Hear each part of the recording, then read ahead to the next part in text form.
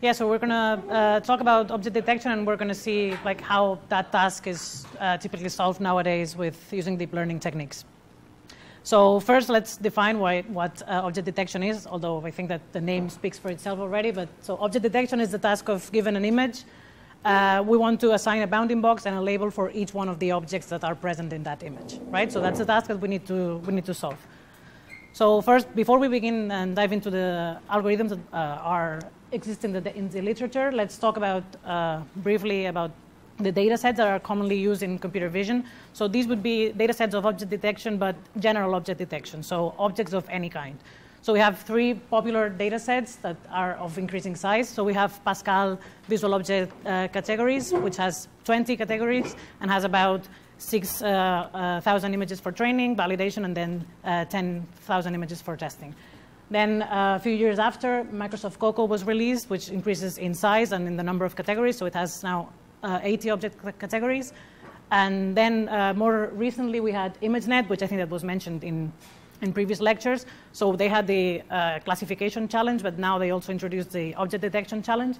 And they have even more images and more categories. So it's a more challenging task, and it has more data. So yeah, let's start defining how one can solve object detection using previous tools that have been introduced before. So you could treat object detection as a classification task, which would be, okay, so we have an image, and we just want to know where the objects are. So we can just take a bounding box and put it somewhere and evaluate and extract some features in that location and decide if there's something in there or there's nothing in there. So imagine that we have a problem here where we want to detect cats, dogs, and ducks. So we get our bounding box there, and we extract some features there, and we say, okay, there's nothing. Okay, so we move our bounding box somewhere else, and we do the same. Is there something in here? No? Okay, we move. And we could do this over and over, but you can see that this very quickly explodes. So we would need to test every location for many different bounding boxes of different sizes and different scales. And we need to evaluate and extract some features in there and evaluate our classifier. So that's a valid option if your classifier is very fast. So if it takes negligible time, then you can do it everywhere. You have millions of locations, millions of bounding boxes. You just do that, and then you have, so all possible locations evaluated. But so we've been talking about deep networks, and I guess that we've said this many times before, but this is not a fast classifier, right? So it has a lot of parameters, and it takes a significant amount of time to evaluate on a single image. So we cannot evaluate millions of locations for a given image using this classifier. We need to do something that's smarter. So what was done in order to overcome this limitation is just, instead of looking everywhere in all possible locations, all possible scales, and bounding box sizes, we just choose pick one of some of these locations and some of these bounding boxes. We decide which ones are more promising, and then we evaluate only on those on that subset. So this phase of deciding which locations we're going to evaluate is called object proposals or region proposals, which are techniques that, given an image, they give you a set of prominent locations where objects could be present. So you run this detector, and you get like a class-agnostic detection result, where you get bounding boxes and locations that sort of maybe objects are present, right? So for an image, we have this type of output. And then, so once we have that, so here would be, two techniques that were proposed in the literature a few years back that did exactly that. So using whatever the technique, take an image and give set of proposals. So we have selective search in one side that outputs bounding boxes. So it's only bounding boxes for the images. And then we have other techniques that not only they give you bounding boxes, but they give you segments. So proposals that are segments in the image and not bounding boxes. So that's actually using this technique. That's what was chosen to do in 2014. So using deep learning, this was the first technique that aimed at solving object detection using these deep networks. And what they did was they used selective search. So given an image, you have a set of proposals, and what you just do is you take these proposals and you evaluate a deep network on all of them. So that's what this is doing. You have input image, you extract proposals, so you don't have millions anymore, you have like 2,000. And then for each one of these 2,000s, you train a network to classify each one of these 2,000 proposals into a category in your data set, okay? So that's the way that they solved detection, because in the end you have 2,000 boxes that are scored for these classes, and then you just can just rank them and choose a threshold, and then you have a result. You have a set of boxes that are certain classes in the image. So so RCNN worked like that. So what they did, actually, this pipeline was not end-to-end. So in the sense that you don't train from the image to the final output. So they first train this first part in which they have the proposals and they obtain scores. And then what they do is they take the features before the classifier, so FC7 features. So this would be the last fully connected layer before the classifier. And with that, they train another classifier to, again, classify between these 20 classes. And then they also train box regressors. So a box regressor would be, given each one of these 2,000 proposals, what you want to do is know how much you would need to move each one of the coordinates in order for the detection to improve. So they train first the deep network using this approach, and then they train again another set of classifiers to obtain the final result. So there's also another thing that I want to mention is that so the output of this type of technique and the ones that I'm going to introduce afterwards, so we want a result that looks like that, right? So we want an image and we want only bounding boxes and yeah, so detections only where objects are present. But these techniques output something like this, which is, for each one of the 2,000 proposals, you have a score, right? So every one of these proposals is an output. And then you have to decide a threshold to say, okay, if every box that has a probability higher than 50% counts as a positive, so I believe that score. But you have to threshold that. You have to learn that threshold in order to eliminate as many of these false positives as possible. Okay? So there's a step that you need to do in order to go from here to there. You need to discard many of your outputs. So for that we use a technique that it's called non-maximum suppression, which so if you have two boxes that are very similar and one has a higher score than the other, you eliminate the one with lower score. That's one thing. And then the score threshold. You just trust a set of your predictions, not all of them. Okay? So these are the basic 3 steps of RCNN. So even though this is a relatively old method now, and I'm going to present improvements towards this, that were done to this method, back in the day it performed really, really well. So here we have DPM. This is a technique that was in the era of the pre-deep learning era. And then we have RCNN, and RCNN trained with the bounding box regressors and the additional classifier that I was mentioning, and using AlexNet and VGG. So you can see that the average precision, which is the metric used to evaluate these techniques, got significantly higher. So even though it's an old technique, it was really important back in the day. So, but it has some problems, right? I think that I already hinted at them, but there's a few issues. So the first one would be, okay, for each one of the images, we need to extract the proposals, and we need to forward them through the network. So if we have 2,000 proposals, we need to do forward 2,000 times. So it's very slow at test time. For one image, you have to do that 2,000 times, and then you have to filter out the results. So there's also another problem, which is that I mentioned already, is that the final results are not given by the direct output of our network, but SVMs and box regressors are trained after that. So what that means is that the output of these classifiers that are trained afterwards in post-processing don't have any impact in the features that are learned in the deep network. So it's like a 2-stage approach. So yeah, so all in all, it's a multi-stage training pipeline, which I guess we don't like, and we could maybe think of something better. So actually, that's sort of what they did the year after. So they proposed this technique. So they are very original with the names, I guess, fast RCNN, which aims to solve these problems that RCNN had. So the first problem that I mentioned is that RCNN is very slow at test time because you need to do forward pass for all of the proposals. So what they did was a very simple trick in order to make it faster, which is, okay, so I have my image and I have proposals. And instead of running each one of the proposals like the cropped, so the crop of the image with the bounding box, running it through the whole pipeline, what if I just run the whole image through all the convolutional layers, and then in that convolutional layer, I take my proposals and I just take the portions of the activation of the last convolutional layer, and then I evaluate that. So then I save a lot of time because I just run most of the forward pass only once, and then I stop at some point, and then there I evaluate proposals. So that's actually what they did. So that's the first solution, sharing the computation of the convolutional layers for all of the proposals in one image. So yeah, the way that this would work, I already more or less explained. So you have your image, and so here it would be all the convolutional layers, and you end up with the convolutional features, so this 3D volume. And then for each one of your proposals for your image, you go to the convolutional feature, and then you just scale your proposal, so the bounding box is smaller now. And then you just crop that portion of activations, and you warp it so that it becomes a fixed length vector. And then in there, you apply your classifier. So that's how it works. So then, yeah, the second problem of RCNN is that there was like a multi-stage pipeline. You first train your network, and then you take features, and then you train classifiers and box regressors.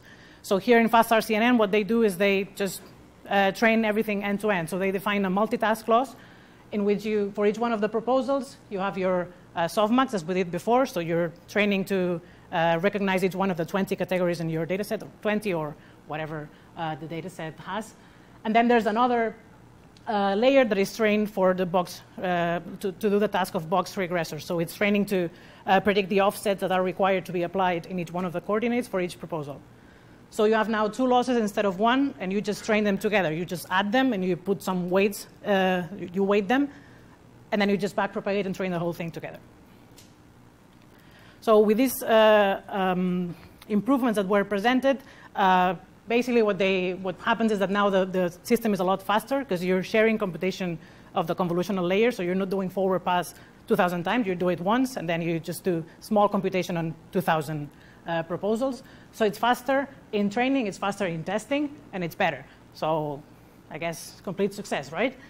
So it's a complete success, I guess, because it's better, so it's a clear improvement. But the test time doesn't include the computation of the proposals. So for each one of the images, you have to go to selective search, do some computation there, get your boxes, and then you can evaluate on fast RCNN. But you need the proposals.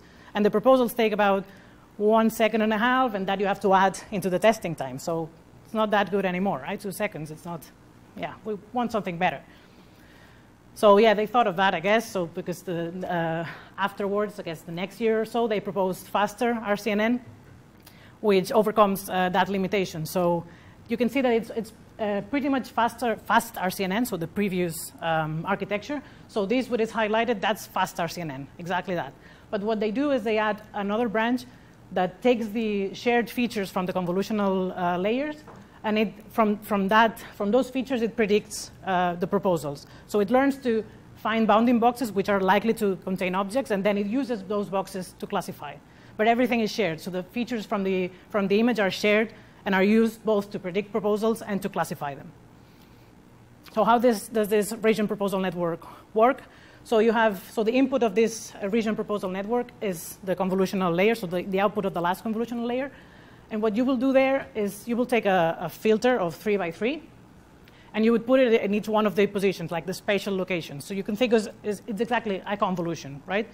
So in each of these locations, you apply your filter, and you extract some features. So you would get, in this case, 256 features at each location. So then from this vector, you predict 2 things. You predict objectness scores. So this would be two values. So either it's an object or it's not. So it's a binary classification problem. That's one side. And the other side is predicting the box coordinates, as we had before. So we're predicting the offsets that we need to apply. So we need to make in which direction we need to move each one of the coordinates of the bounding box to make it better. So that's applied at each of the locations. And not only that, so this is only a single convolution. So you do this once with a convolutional layer. You slide the filter in all locations, and you get your 256 dimensional vector. But what you do is instead of predicting a fully connected layer of 2 positions and 4 positions, so in both sides, what you do is you predict 2K and 4K values. And this K relates to different boxes of different sizes that are put in the same location. So with only this 256 vector length vector, you're actually outputting scores for all these different boxes of different sizes. Okay, so that's the trick that they use to sort of multi-scale with only one forward pass. Okay, so in the end, you get a bunch of proposals that are ranked in objectness. So you could say this one is more likely to be an object, and this one is the last one. And you have the box regressed values. So once you have that, that would be the output of the region proposal, so a set of boxes that are ranked. And then these boxes here are an input into the classification branch that we had before. Okay, so from this point on, it's the same thing as FastRCNN. So there's a problem with this approach, though, that it comes when you try to train it, and that is that, so when you do this pooling, that you take the bounding box and you warp it and you apply it in the convolutional layer and you extract features, you're cropping. So cropping is not differentiable, because there's no way that you can know how much you should move.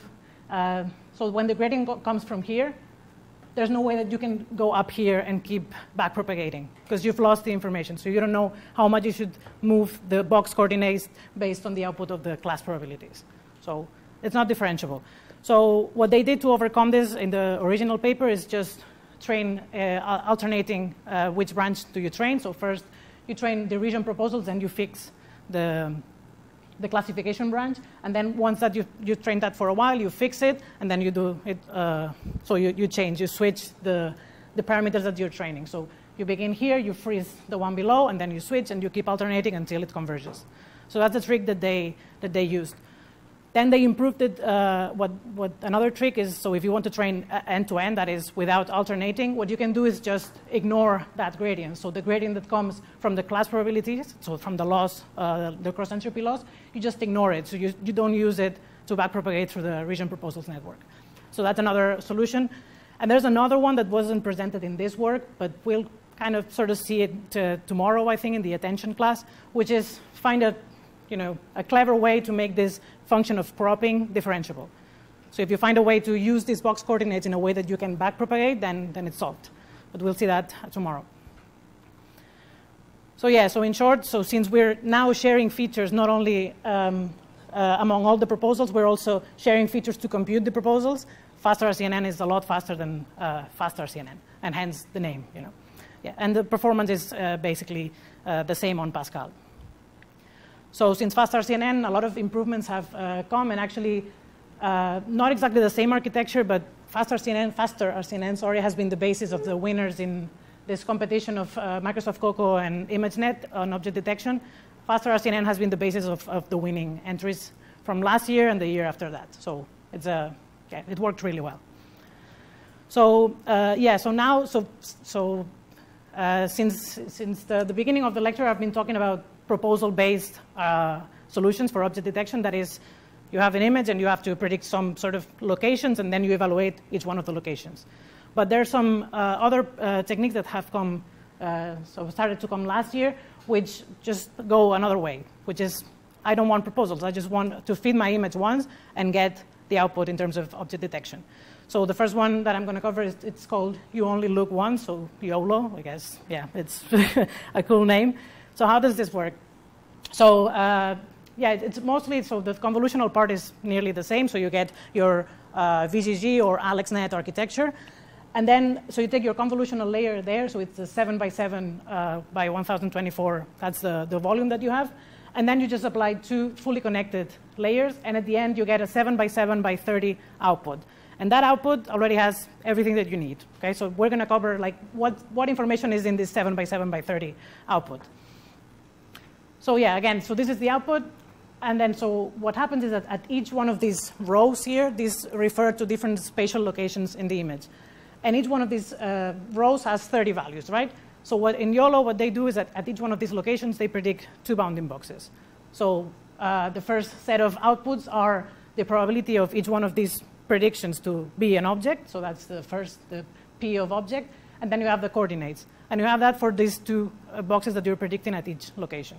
So that's the first set of outputs. And then at the end, in order to make up to 30 values, you have the probabilities of each one of the categories in your data set. So you do that for all these different locations. So you have 7 by 7 vectors of this kind. And each one has two boxes and the probabilities for that box. Oops, sorry. So in the end, for an image, you get something like that. So that would be having, it's almost 100 boxes, so 49 by 2, so 7 by 7 by 2. And then for each one of these pixels, so 7 by 7 probabilities. So you're basically classifying each one of these pixels in the 7 by 7 array of features. So then if you combine these two informations, you get like these painted boxes. So for each location, you get the class that has been predicted. And then here, as we did before, we do non-maximal suppression, we do some score threshold, and we get our detection. And that's done without proposals, which is nice. So there's another object detection framework that was proposed that is very similar to this YOLO that I just introduced. So it's the same idea, but instead of having a single output that comes from the last convolutional layer, you do this, you just basically get these side connections at different convolutional layers in the architecture. So imagine you have AlexNet, you have 5 convolutional layers. So instead of taking only one convolutional layer 5 and getting your predictions, you do it at several, you do it at convolutional layer 2, 3, and 5. And then in each one, you're predicting bounding boxes, so you have more predictions in the end. And you have them sort of at different scales, because the dimension of these features is different every time. Yeah. So then even more recently, there's this YOLO v2. I guess that you are sort of seeing the trend that this is happening all really fast. So what was trending 2 years ago, now it's obsolete by now. So YOLO v2 just basically is the same architecture as YOLO, but they implemented all these features on top of it to be better. So adding multiple scales and batch normalization and doing it fully convolutional instead of using fully connected layers. So yeah, all in all, a lot of improvements to this architecture. And here are the basically faster RCNN, SSD, and YOLO compared. So basically what happens is that SSD and YOLO are a lot faster. And the comparison in between SSD and YOLO in terms of performance and faster RCNN is more or less, so depending on what you want. So if you want your system to be very fast, then maybe you need to go to YOLO, even though maybe you will lose some performance. So these results are in Pascal VOC, and this would be for Coco. So here in this example, SSD is better. But again, these are like the vanilla versions of these architectures, right? So if you so when they submit entries to the challenges, they do a lot of fancy things. They train multiple classifiers, and then the performance improves. But this would be only using the architecture that I described and training it on their data set. So yeah, as a summary, so I've introduced these proposal-based methods, RCNN, and their enhanced versions that came after. I didn't cover others that are also based on proposals, but I've left the references here, and then the proposal-free methods. And then here, as I did yesterday, I put the original implementations of each one of them, but also know that if, any of these models, you can just find it in mostly any framework if you just use Google. And then I wanted to mention as well that Google released a few days before today an API of object detection, and all these models are included and pre-trained. So if you want to use it for your projects, I think it's a good idea. And here are some tutorials on object detection that I think are also interesting. But you can check that out later. So yeah, I'm done. Do you have any questions?